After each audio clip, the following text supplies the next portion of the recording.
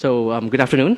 Today is Friday, the 31st of July, 2020, and this is once again the summary of the English language summary of the press briefing of the Center for COVID Situation Administration, or CCSA, and we're here for you once a week as announced.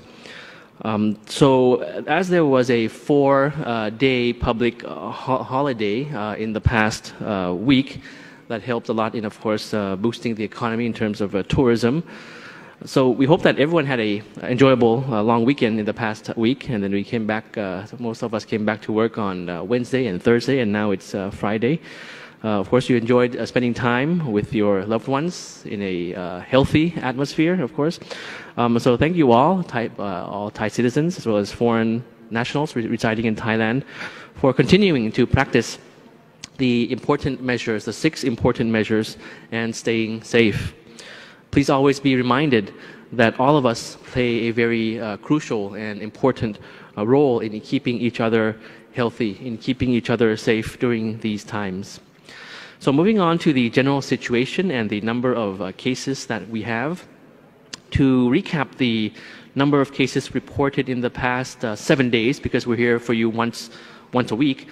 In the past 7 days, we recorded 25 new cases, all imported, found during state quarantine, and among passengers repatriated from abroad, including from countries like Sudan, the United States of America, Philippines, Bahrain, Indonesia, and other countries.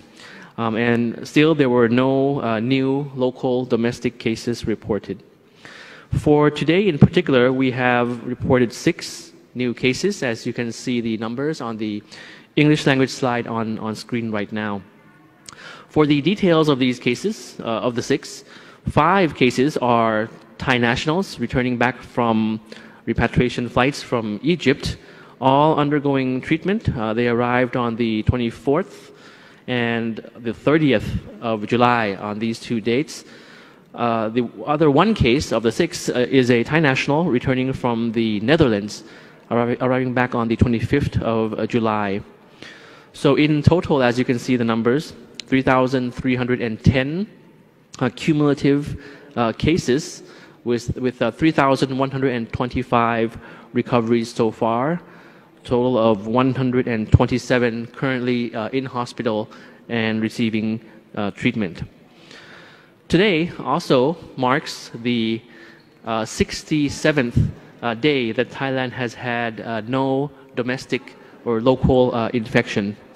So even though we have had a stable number of cases for an extended period of time, over 2 months already, the pandemic globally is, of course, as you would know, still evolving and affecting people around the world.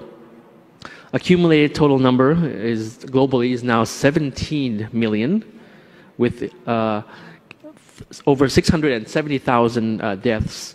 And many countries have also faced the second wave as well, as you can see in the news.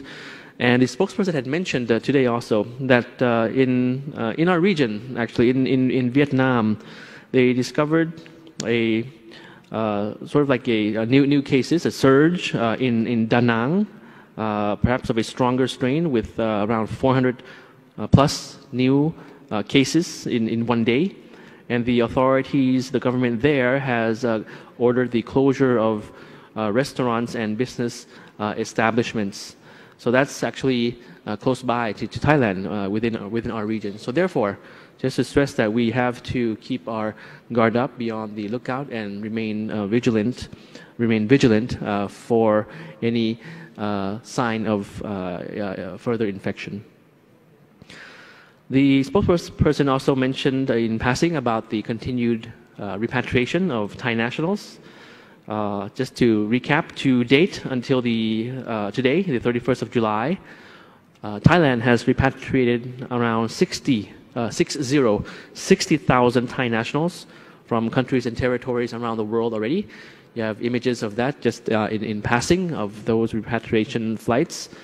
And since the beginning of July, for foreign nationals, around over 2,000 qualified foreign nationals have also already been repatriated back to Thailand for those who are qualified in the various groups that we had mentioned earlier, in the 11 groups. And all have, of course, to undergo the 14-day mandatory state quarantine without any exception.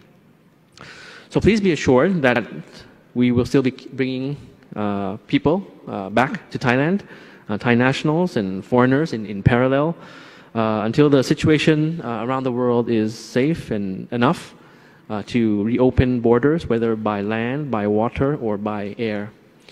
So if, as a foreign national, if you are categorized in these groups that are allowed to return to apply for the COE or Certificate of Entry from the Thai embassies and wish to come back, you would have to, of course, contact and register with the Thai embassies abroad and provide all the required documents and wait for the request to be taken. In terms of the extension of the emergency decree, just to recap again, because today is the last day of July, so the emergency decree, as approved, will be extended for 1 month from the 1st of August, which is tomorrow, until the 31st of August, at the end of next month, to enforce the various control measures, the restrictions, the quarantine system, the surveillance of suspected cases. This will also facilitate the relevant officials to work in synergy and efficiently cope with the situation, the dynamic, the changing situation. And these, of course, are the key factors which has led Thailand to somewhat be successful thus far in fighting against COVID-19. Also, as a reminder, which was announced for foreign nationals in the briefing last week as well, but as a reminder, that with regards to the extension of visas that we mentioned already, of course, more details for the application can be found from the Immigration Bureau.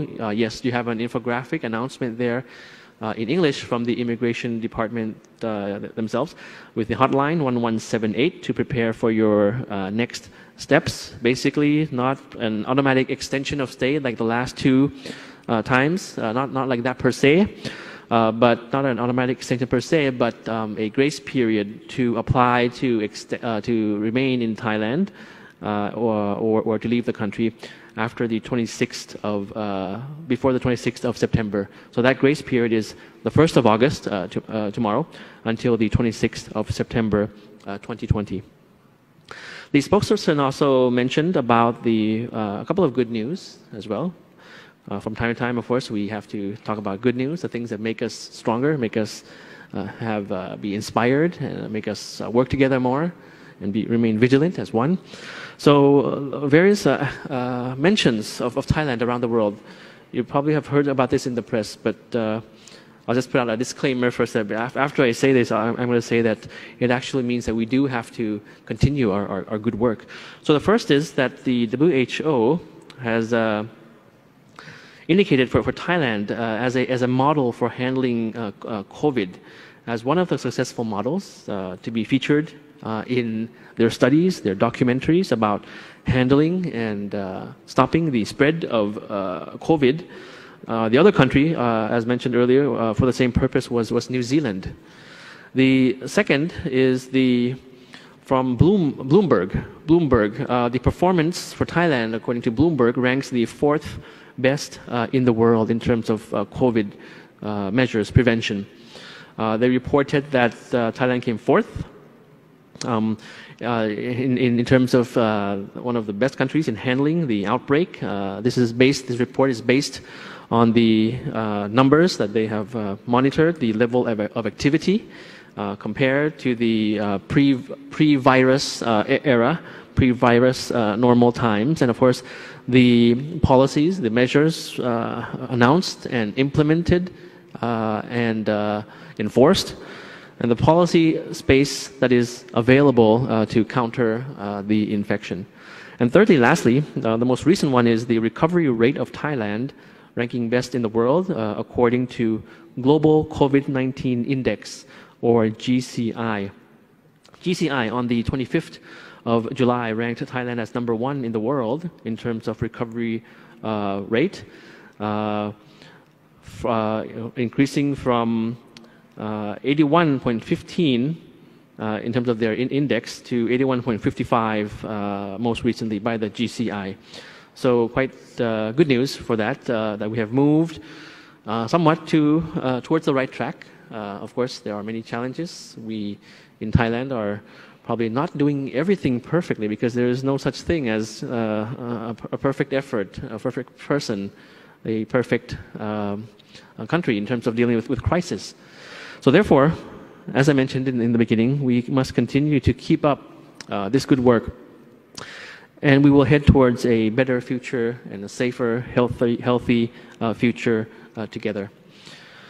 The spokesperson also mentioned about the cooperation that continues to be needed from various sectors of society, be they in government, the various ministries that are needed to, their efforts are still needed, the strong efforts are still needed in terms of integration, in terms of alerting the public, in terms of their implementation.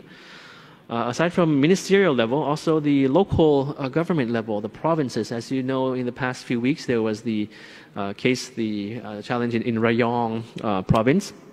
And most recently, there were some events around the country, frankly speaking, in terms of concerts or entertainment events in various provinces around the country, wherein it's posed as a very alarming challenge, alarming case that some people who attended these events or concerts were kind of lax in terms of their social distancing. So that remains to be one sector that we have to work more on. So ministerial level, local province level, and lastly, of course, the private sector, the business sector. Your cooperation is very, very important, the spokesperson stressed.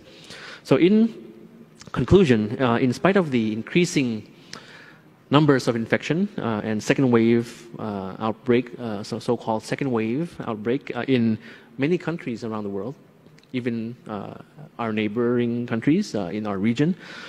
For Thailand, we have to keep having a positive attitude and join hands in fighting against the virus.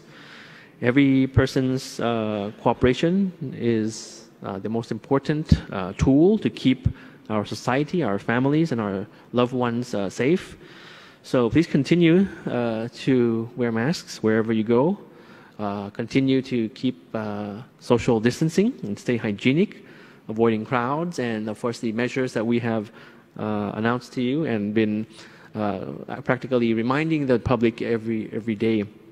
Because the accolades, the praises that we receive would be meaningless, of course, if at the end we are not able to control or prevent the second wave. So just finally for today, for our Muslim brothers and sisters, we hope your Eid al-Adha is filled with friendship, kindness, and love. Eid Mubarak. And thank you very much for your attention to everybody. Please have a pleasant weekend, and then we will see you again next week. Thank you. สวัสดีครับ ครับขอบพระคุณนะครับท่าน